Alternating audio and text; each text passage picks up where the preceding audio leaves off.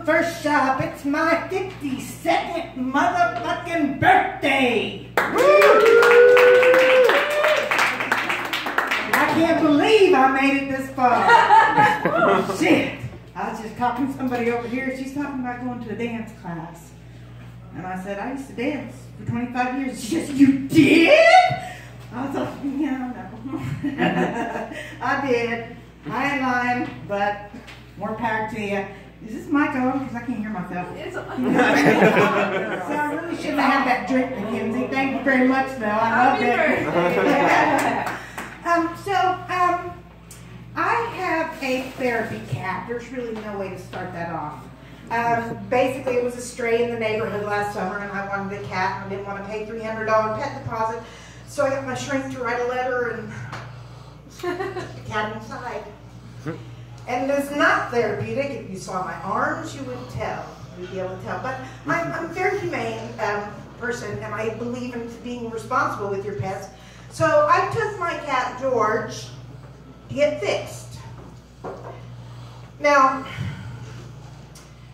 that afternoon, they returned him and the money because he had already been fixed. But we didn't know this because he just had fuzzy testicles. Okay.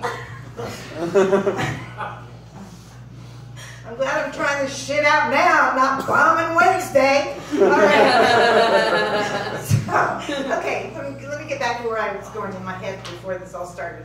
There are two times a cat cries that it's almost humanly unbearable.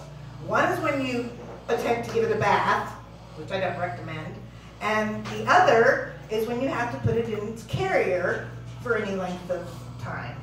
And it's basically the same cry, and it goes something like this. Why? Why?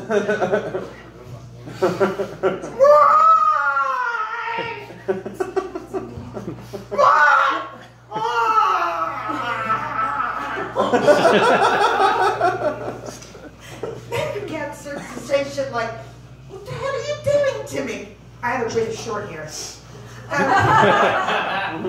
hell are you doing to me? You're like, what the fuck? The cat's talking to me. But really, it's just sitting there going, why? So, this next time that I had to put it in a carrier, I decided to do a really humane thing and drug it with Benadryl. Oh no. Now, Benadryl to a cat is very bitter. So what I got was a cat who was frothing at the mouth going,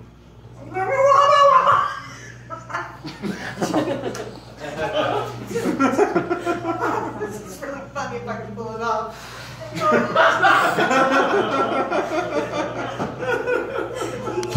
You get a cat going, well,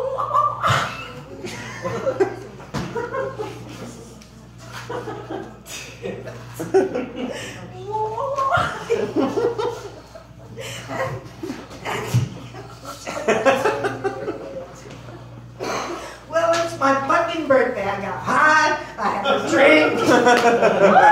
I'm usually the most soberest person. Where's that light? Have you flashed that light at me already yet?